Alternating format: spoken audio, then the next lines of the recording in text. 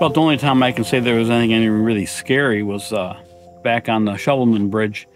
Went for a little swim unexpectedly, messed up a new phone, and didn't know if I'd make it back to the bank, but I did. All wet, all dripping wet. But that was the scariest thing. But as far as funny goes, working on the Ben Bacon Bridge is when we come up with the name.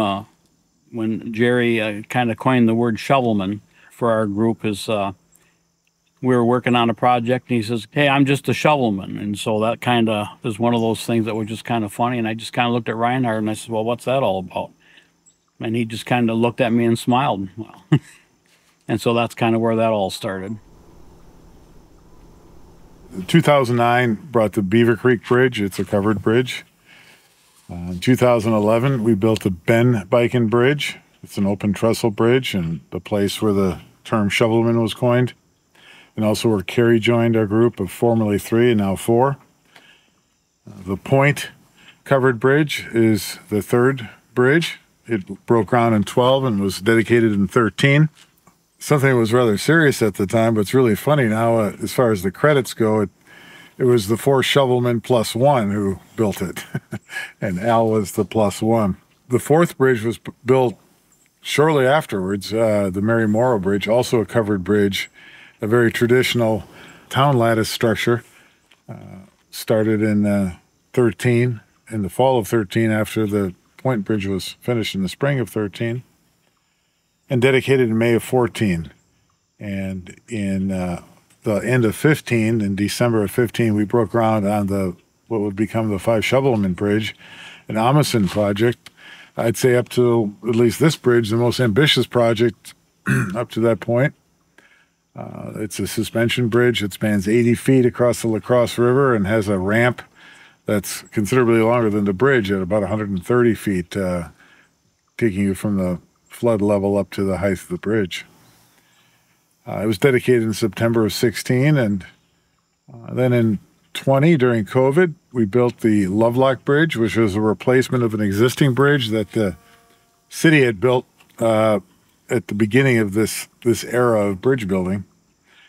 And the city immediately placed ramps at the base of the bridge because you couldn't get up the first part hardly. And that influenced heavily the geometry of the current Lovelock Bridge with its 2 very graceful arches that come together. And I think it's a wonderful expression of keeping the geometry intact, and the location obviously stayed the same, with something a little bit more graceful. And now this one we're standing on, named the Child Center Bridge. Started on April 17th of 23, and it's due to dedicate on the 22nd of August.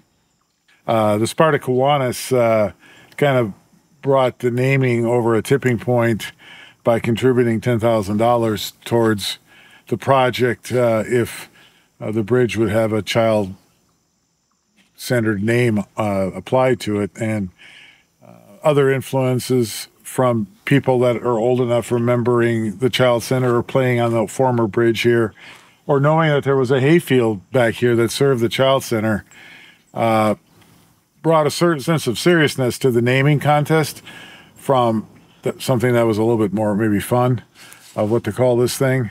And I think it's very appropriate because the Child Center was a big piece of Sparta history from, I think, 1885 to 1976.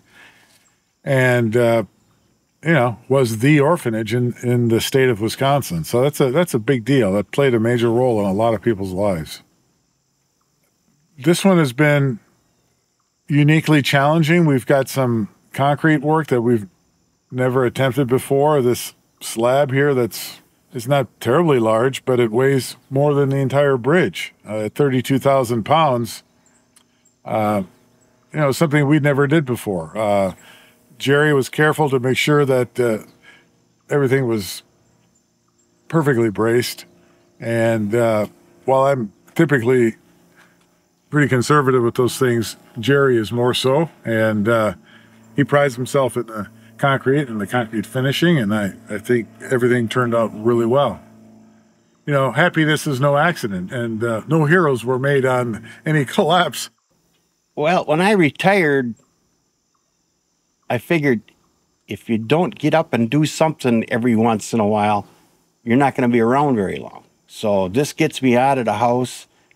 I mentioned to Al this morning, we were putting rock on and one rock didn't fit very well. And I says, I'd rather pour concrete.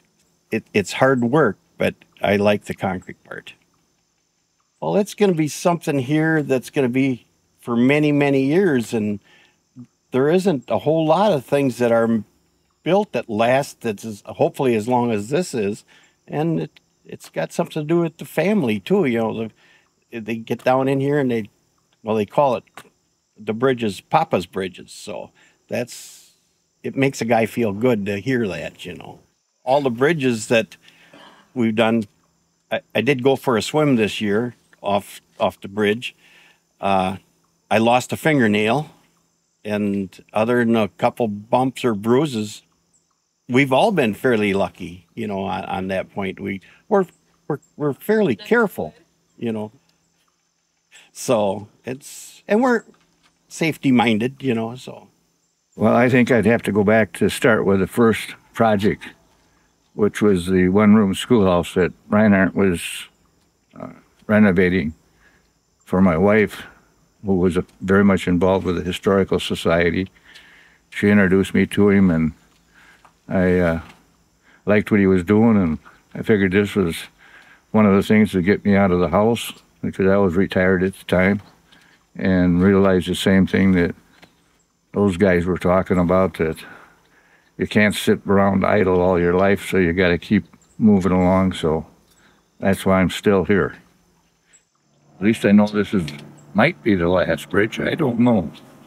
This is basically the first one on this end of the town, so we've got one at the far end of the town, so there isn't much room in between anymore. So. Everybody says, where's the next one? I thought, no, we're not too sure. So Reinhardt gets a design together, and it all fits, and it works really well. It's amazing how he can pull out his phone and calculate this, gets it all to work, and it's pretty cool. And I, like Jerry said, we like to stay busy, so and keeps you somewhat young, I guess.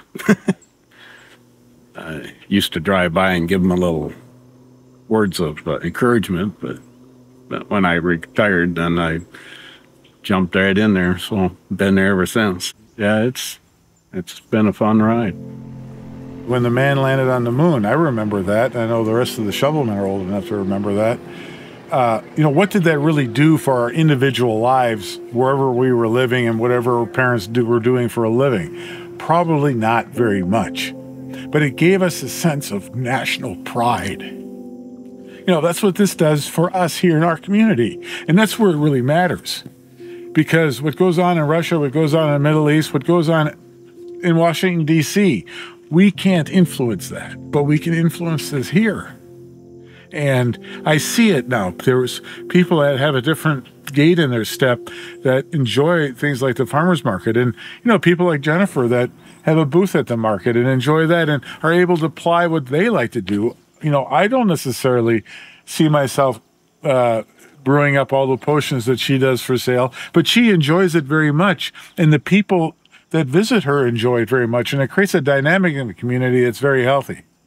Just like my space shuttle example, why is a bridge over a river become a destination? It really doesn't serve the people in the river very much, except for this one. They can now go under it.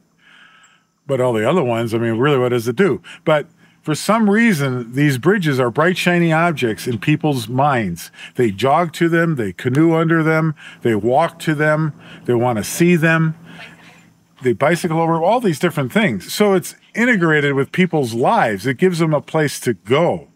But also, we found that some of these concepts that we've championed, whether it be the Chris Kindle market, the farmer's market, whatever, they certainly got a shot in the arm through the buildings that we as Shovelmen constructed.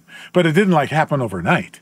It takes time. It takes years for people to recognize that it's there, that it's kind of cool, that they can go there, that no one's going to bite you, whatever their fears are.